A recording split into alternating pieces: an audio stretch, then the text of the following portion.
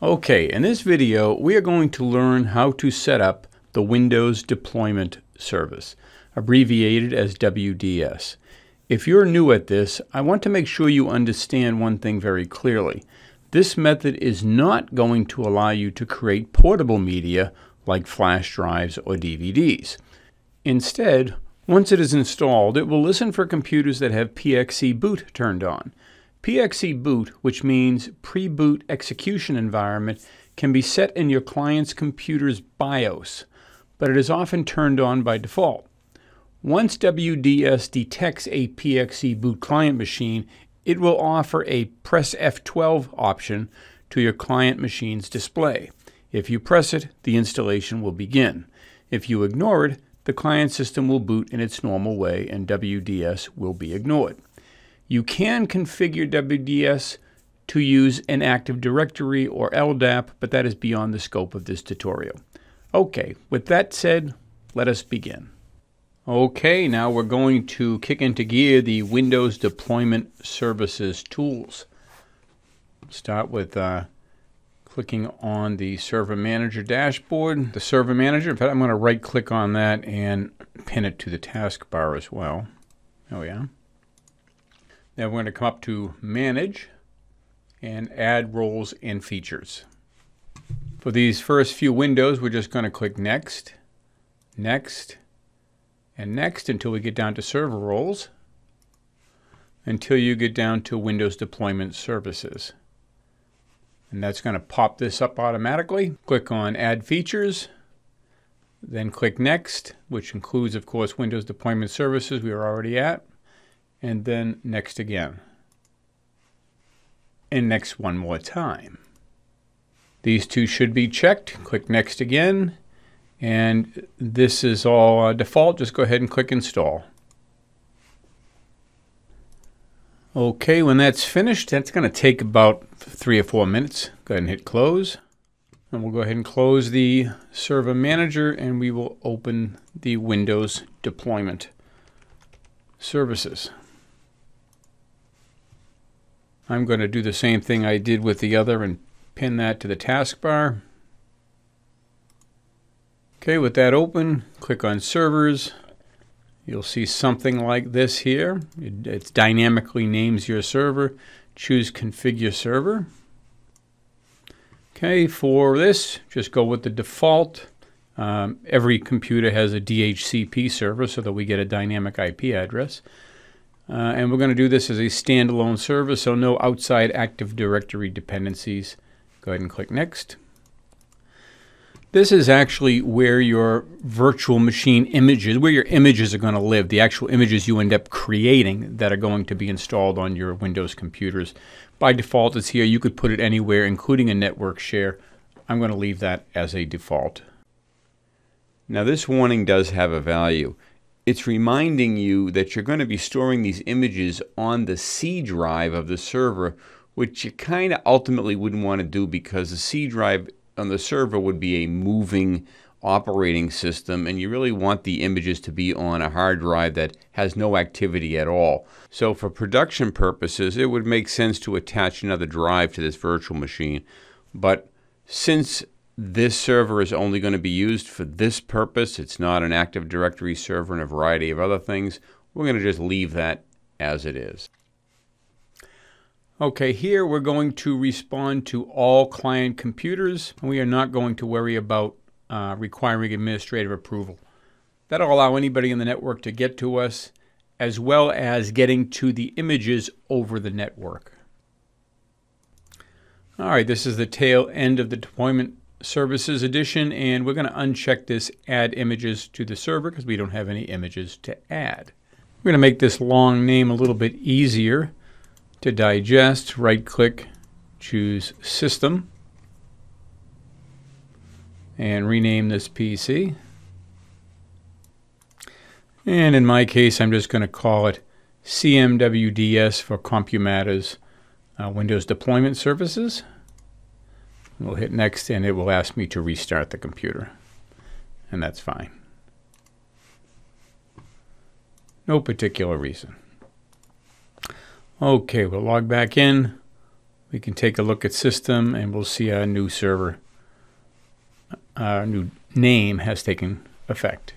There we go, CMWDS. And if we open up Windows Deployment Services, we see that same naming convention has applied here. Now you remember during setup, I suggested that you create a shared folder so that you can interact with your host machine. I want to show you what happens there. If I click on this File Explorer, we look on this PC, we notice a shared folder right here. So here's my host machine. It's a folder off of my host machine. I can minimize this, it'll make it more obvious. And I'm just going to create a file in my host machine called test. And if we refresh this over here, you see it appears within the virtual machine. So we've got a way of moving things back and forth. All right, next we need to get a Windows 10 ISO. We're going to go to this page and download the tool for creating Windows 10 installation media and run that. Okay, we'll accept the license naturally. Okay, and right here we're going to create the installation media, which will be the ISO. And we'll select that right there. We're going to drop this into that shared folder. All right, it finishes with this. I'll hit finish. And now with a little luck in my shared folder, the virtual machine shared folder, we have the Windows ISO. And we also have this Windows ISO in our shared folder within the virtual machine. I'm going to turn on extensions here. I see the extensions not showing. There we go. Okay, now I'm going to close this and open up the deployment server, or deployment services, more accurately. Okay, so we noticed when we try to open up the Windows ISO file, we get hit with some unable to mount. Okay, problem mounting the file is what we get hit with. So we need to get access to the interior of that. I'm surprised Windows didn't open it up as though it were a compressed file. That's how I expected it to happen, but it doesn't give us an option for that. So I've downloaded an installer from Ninite that includes the 7-zip and Chrome. If you're not familiar with Ninite, Ninite.com is a great site where you can go grab a bunch of different programs that you might want to install and create a single installer for them so it runs in the background and gets them installed. I just picked a couple of them here. That'll allow me to drill down inside this ISO and get the files that I need access to. Okay, the installation process is done. I've deleted the files that we didn't need in that folder. And now if I right-click, I can just open it directly with 7-zip. And that drills down into the archive the way I wanted it to. And we're going to open up the support folder, the sources folder. And we're looking for two files in here. One is called the boot WIM file right there. Go ahead and grab that, pull it out, and deposit it in that remote install folder for now. And the other one is going to be the install ESD. There we are. Can't miss it really. It's the big 4 GB file. Everything else is small by comparison. Drag that out of there and put it in the remote install folder also. And that's what you end up with. I'm going to rename this install ESD so that I know what day I downloaded this image. In case I do this again down the road, I know which is the newer version. Okay, now I'd like you to go to the C drive and create a new folder called WIM, which is where your WIM files are going to end up staying. We'll talk about those later. But for now, I'd like you to come back to this remote install folder and right-click, cut that boot WIM, and go ahead and put that over in the WIM folder. Okay, next we're going to open PowerShell.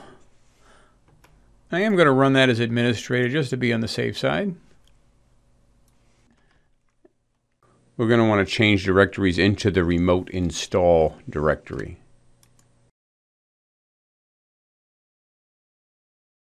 Okay, we're in PC remote install. Now what we want to do next is get the information on what's inside this ESD file, because ultimately we'll want to get the files extracted from here. This shows us the command, so you want to type that verbatim. The Win10 2021, that's going to be your own file name, whatever you have. It's right here in the same. In fact, let me just go ahead and break out of that. You see in my case, that's the name of the file. And so I'm going to run this here, and it's going to tell me what's inside of that file. And here you see Windows 10 Home, Education, and Pro. And what you're going to need to pay attention to is the nomenclature for the index. So this is index 1 for Home, index 6 for Pro, which is really the only two we're going to fool with. Okay, and now for the command to extract the WIM files, that's W-I-M as in Mary, out of that ESD, the individual WIM files that we need. And they are going to be extracted to the WIM directory that we created earlier. Okay, so you need to be in the remote install directory and then run this command. DISM followed by /exploit image, and just go ahead and I'm going to just highlight this whole thing for you. The things you need to pay attention to, this file name, of course, is the file name in the remote install directory that you've extracted from the ISO earlier. The source index 1 tells us that it's the Windows Home that we want to go ahead and get a WIM file extracted for. We'll deal with Pro next. The destination image file is going to be put in that CWIM folder that we created earlier. And we're going to name it, and you can name it anything you want. I'm going to name it Win10 Home, and again, today's date, followed by a /compress :max space /check integrity. With that done, I'm going to hit enter.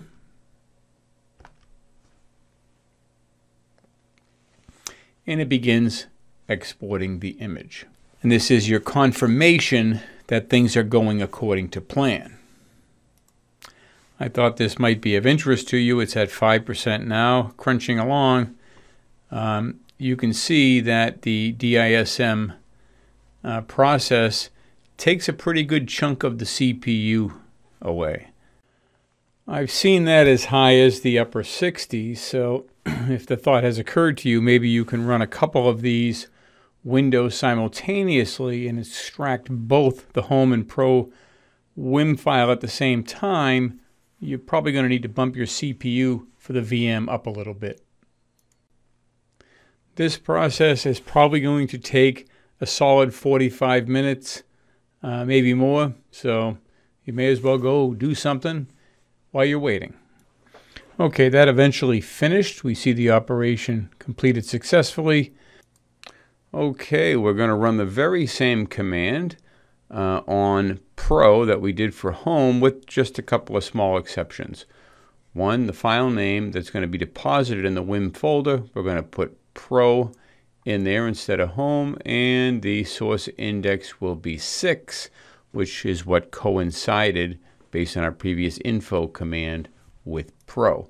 And we'll go ahead and hit enter to kick that off.